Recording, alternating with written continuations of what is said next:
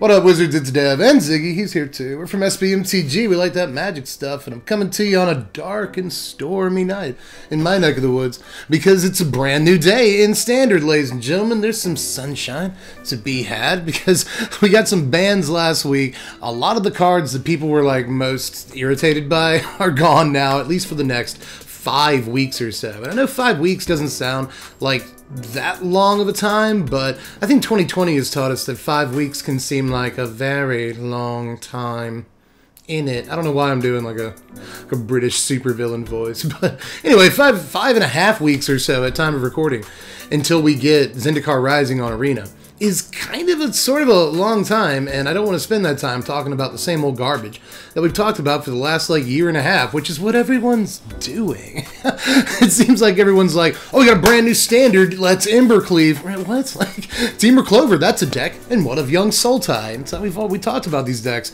time and time again, and I'm a little bit sick of it. So since we have a wide open standard for the next month and a half almost, let's talk about some cards that get no love. These are 10 cards that you're sleeping on right now.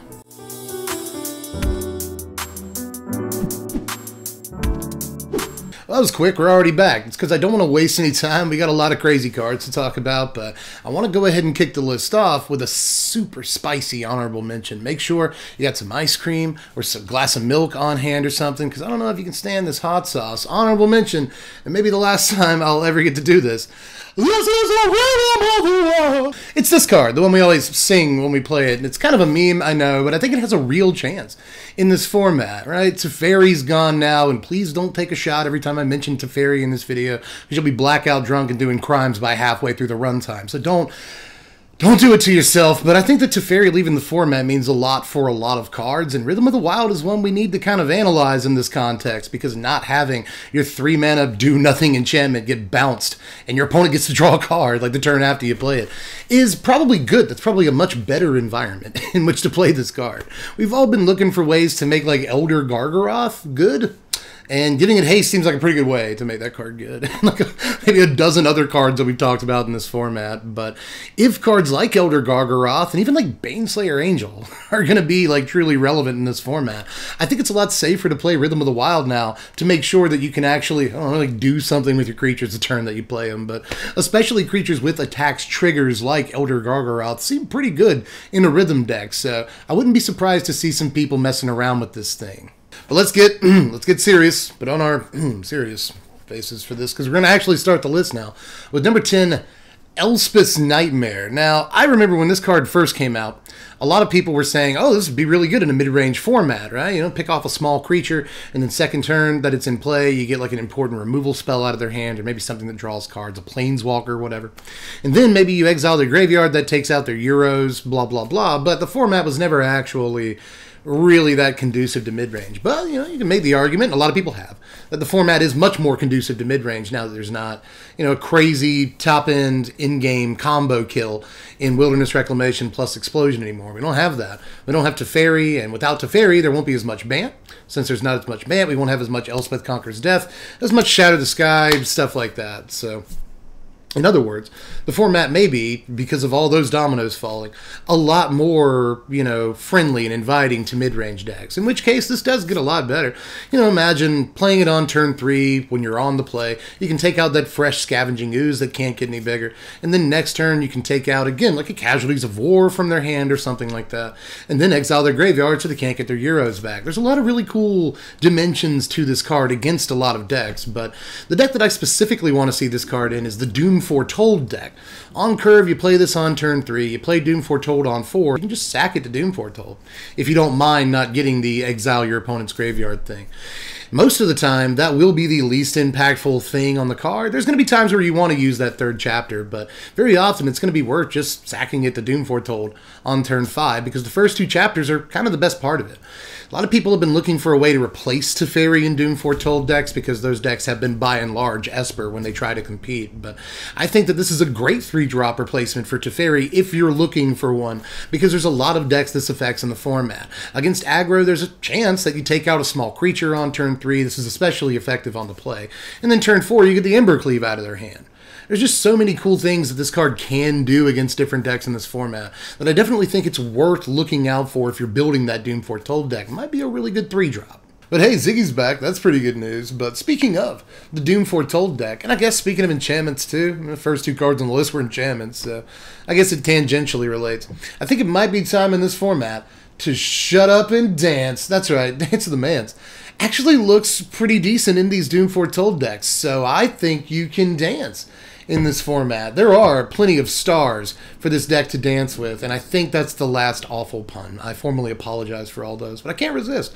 You know, this might actually be able to replace the Expansion Explosion Wilderness Reclamation combo as like the premier late game, you know, just game-ending combo kill in the format. It's always been a really powerful way for Doom Foretold to close the game, and Doom Foretold doesn't have a whole lot of ways to close the game outside of Dance of the Mans. That's why that deck is so often Esper. So I think we might see a resurgence in this card popping up, and I fully support that. Number 8 is Conclave Mentor, because why not Lady Sneck, right? I mean, again, no Teferi in the format to bounce this to turn after it comes into play, or bounce anything that you do manage to get counters on, reset them completely. Just Teferi really represented a massive blow to this card's playability, right?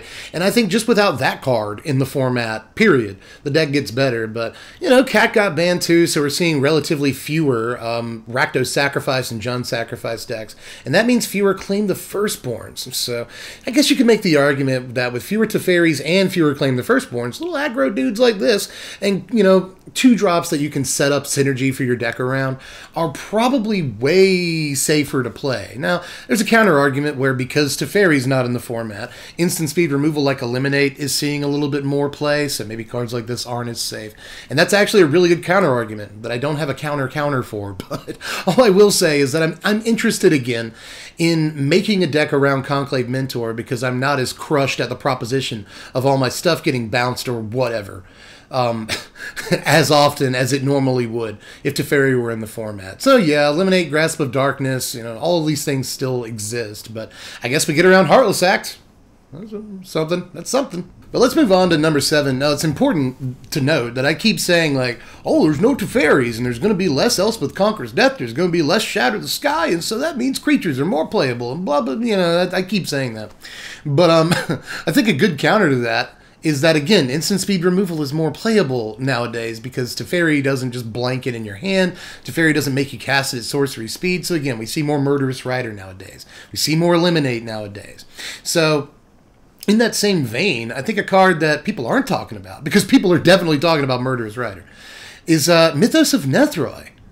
Abzan actually looks like okay to me right now. I think there's definitely a way to build Abzan that makes it a super powerful deck. You get not only Nissa, but Elspeth Conquers Death, Shatter the Sky. You get a lot of very good cards in Abzan, but formerly it just wasn't the best decks to play because you had access to Teferi, so why would I not just play Ban instead of Abzan? I still think that with Euro and like Hydroid Krasis in the format, you can make the argument that Sultai is probably a better color combination than Abzan, but if you do, you know, decide to go the Abzan route, you get access to this extremely powerful instant speed removal spell that blows literally any permanent type that's non-land, I guess. To smithereens. Use the word smithereens in 2020, but still, you get my point. For 3 mana, if you are going to go Abzan, this is probably one of the better reasons to do so because you just get to blow up anything, and it's not like Assassin's Trophy where your opponent gets something out of the deal. No, you just blow whatever you want up, and that's actually seems like a pretty relevant piece to remember exists now that Teferi's not in the format. Number 6 is a bit of a personal pick, but I just love Brash Taunter so much. He has to be on this list somewhere. You know, one of my first streams that we did on Twitch, we played with the blue-red Brash Taunter deck. And it was good. It won some games. It's actually not bad. It's like sort of a control deck, you know, kind of a burn deck. But once you get your Brash Taunter down, you can just do stuff like Storm's Wrath to destroy everything on the board, including counterspells, or including Planeswalkers. Why did I say counterspell? Including Planeswalkers. You know, deal 4 damage to your opponent's face too because your Brash Taunter got dealt damage. So it's just such a fun, cool deck. But like one of the worst things that deck could face was a Teferi deck that also played Elspeth Conquers Death, and like all Teferi decks play Elspeth Conquers Death because Teferi can bounce Elspeth Elspeth Conquers Death, and it's just impossible for Brash Taunter to like really stay out, whether it's getting bounced and you feel bad because you have to pay 5 mana for it again, or it just gets exiled forever. Like the one thing that could actually deal with it is Elspeth Conquers Death, and there were so many decks playing it. But now with fewer decks playing both those cards, because one of them's banned entirely, I think Brash Taunter like has a chance. This card has actually like shown me personally, anecdotally, time and time again, that not only is it super fun to have Stuffy Doll in Standard, but it's profitable too. And if the format is like actually trending more mid-range, I think we might actually see some Taunter kind of creep its way up into top 16s or something, because I'm telling you, this card is very, very powerful, especially if very few decks are playing Elspeth Conquers Death. This card is amazingly good a surprising percentage of the time. I just noticed how many cards on this list are like, mid-range is good again, but I'm gonna make the case for some of these cards because like nobody else is doing it. But I guess a card that I have seen people talk about in my Twitch chat, but like literally nowhere else, is Snapdax. I've always liked this card. I kind of freaked out about it when it first got previewed. If you don't remember, I did that. Seems a little embarrassing now, but in a format where aggro is real again, and it seems like mono red is like actually threatening to be the top dog, then Snapdax looks like a pretty freaking sweet card to play, ladies and gentlemen. Mutate overall looks like a better strategy with less Teferi in the format. There's that. Also, less Wilderness Reclamation to counter your spells and just beat you in the end game. There are so many times playing Mutate where, like, even if you get Auspicious Sterix mutated, you get, like, 4 permanents on the battlefield. Whatever, Wilderness Reclamation's already on the table. They untap, they, you know, explode you for 20 and you just lose, right? So, it can feel really bad to set everything up and still have this over-the-top combo kill that murders you in the late game. And that could still happen because Ugin is a thing, right? Imagine playing Auspicious Sterix finally. You get 5 things on the table and then they just Ugin. That could definitely still happen, but you know, in the smaller context, I think Mutate is probably looking a lot better right now. But in kind of a, you know, a more micro rather than macro sense, I think Snapdax might be okay right now too.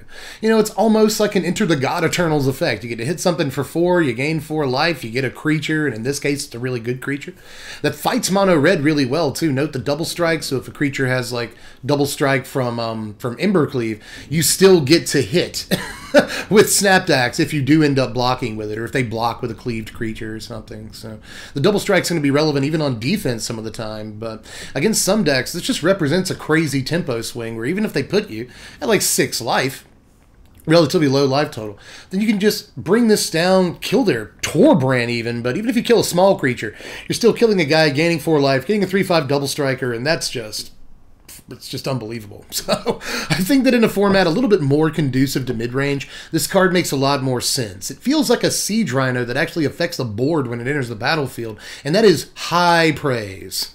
But number 4 is, I think, the last like mid-range matters card on the list, so you'd be happy to know that. But I guess you could put this in aggro decks, as a matter of fact. Luminous Broodmoth is this number on the list, number 4. I had to look down and check, but yeah, this is a card that people really only talked about during preview season when we were all like, oh, this looks amazing, it's Mothra, blah, but like, then I guess it's all like no play whatsoever. But I think that might change a little bit. Again, if the format slows down by even like half of a turn, Luminous Broodmoth looks pretty good. And you could argue that the format does. You know, with no growth spiral, that means that these banned decks aren't going to get to Shatter the Sky on turn 3 nearly as often. And a Shatter the Sky on turn 3 when they're on the play or even on the draw is usually pretty devastating to aggro decks. You know, they're going to be able to do it before you get down Broodmoth, and then Broodmoth is a pretty terrible 4-drop if there's no other creatures on the table.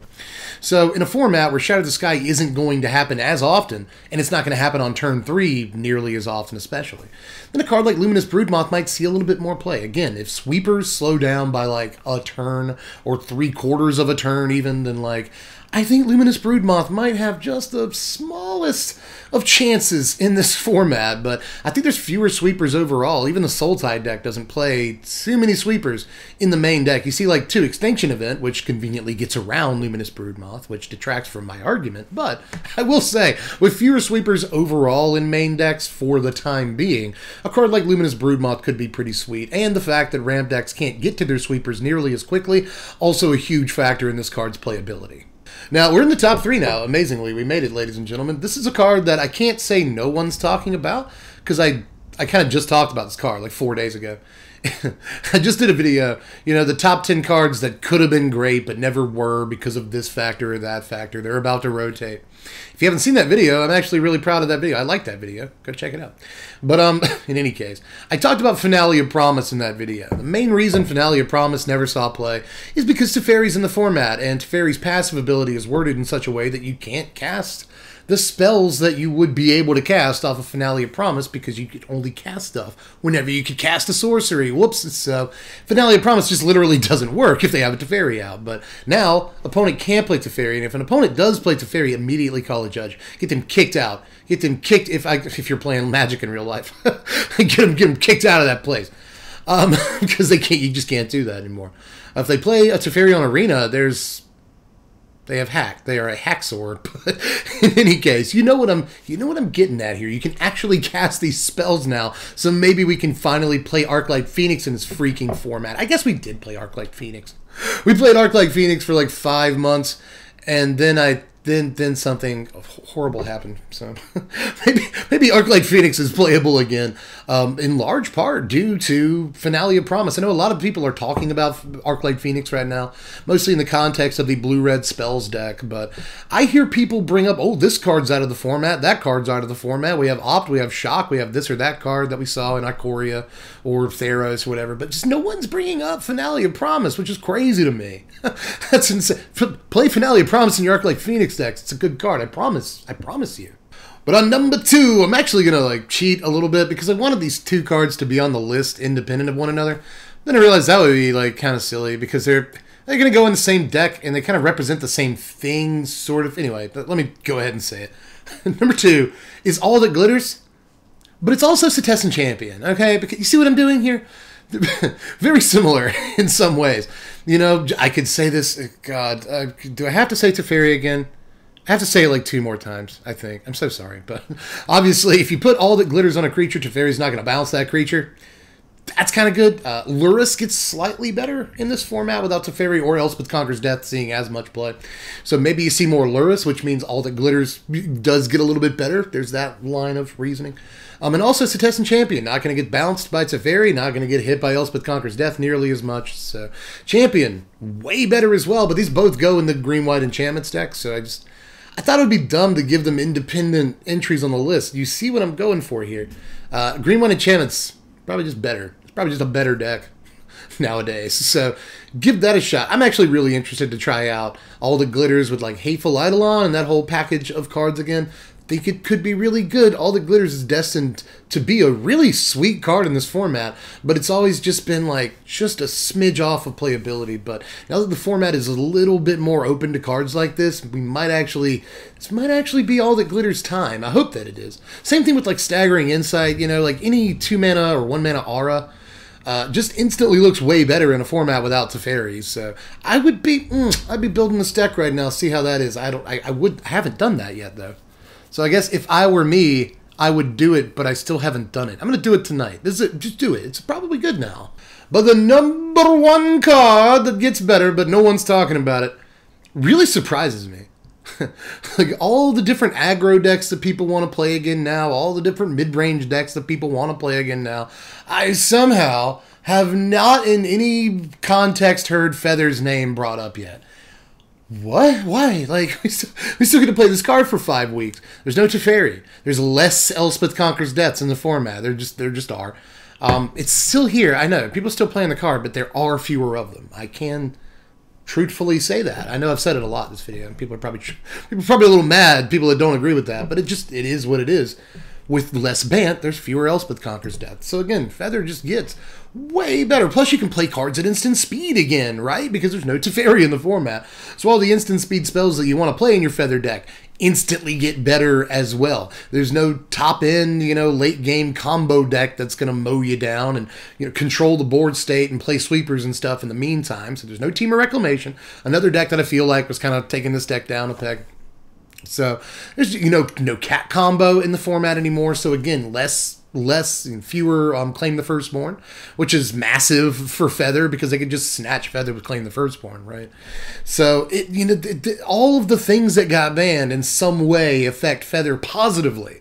So I'm really amazed that people aren't talking about Feather because it was people's like favorite aggro deck a year and a half ago, and just no one cares. Now, I guess we can just. Who cares about Feather, right? Let's play Mono Red. What are you doing? Like, Feather looks so freaking good right now with a bevy of other cards. I just said bevy. I said bevy and something else weird earlier, but that happened more than 5 minutes ago, so I don't remember. That's how my mind works. But anyway, weird words in this video. But still, I am amazed that the word Feather has not come off the lips of any other content creator or even just like rando on Twitter or Reddit that I've seen yet. Feather is obviously, massively affected positively by these bannings, and we should probably be talking about it. It's a really, do you guys remember? It's a good card.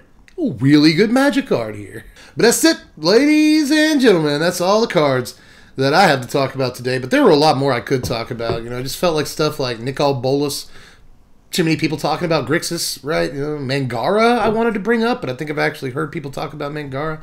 There's a lot of things that I wanted to talk about, but I felt were just slightly too talked about to make the video, I guess. But there are a lot of cards I could bring up here. Just let me know what I missed down there in the comments section. Let me know what cards you think people just aren't taking seriously enough right now that they freaking ought to. What is they? But anyway, aside from that, like I said earlier, if you just quickly maybe do the YouTube stuff, you can like and subscribe at the bell for notifications. You can follow me on Twitter at SBMTGDev. You can support me on Patreon at patreon.com/SBMTGev and SBMTGDev. And of course, you can watch me play Magic on Twitch at SBMTGDev. That's what I'm kind of focusing on right now. You want to see your dude play a little bit of Magic cards? Go to Twitch. Follow me on that Twitch. I think that right now, we have like 117,000 plus subscribers on YouTube and like 800 followers on Twitch. So like less than 1% of my subscriber base on YouTube follows me on Twitch. So get in there. Go to the Twitch box and follow your dude. I stream a lot. I play some janky decks. You're going to like it. But in any case, do that stuff. And also, of course, if you want to order any of these cards, you can do so through my dudes at TCG Player. They help you dude out. They help your boy. So if you want to get any of these cards for the last month or so of the format, if you're actually playing paper Magic like a mad lad and you want to order some of these cards for some janky fun for the last 5 weeks, hit that link in the description, go over to TCG Player, check out some of them things. But anyway, I'm done. Those are all the things I was required to say in this YouTube video. But obviously I'm jacked about some of these cards. I really hope Rhythm of the Wild is real. It's probably not, but I hope that it is. But when it comes to stuff like Finale of Promise and Feather, those are good. Play those cards. But in any case, like I said, let me know what I missed down there, and I will catch you cats later. I'm Deb from The Place. Thanks for watching, my wizards. Spread love and be kind.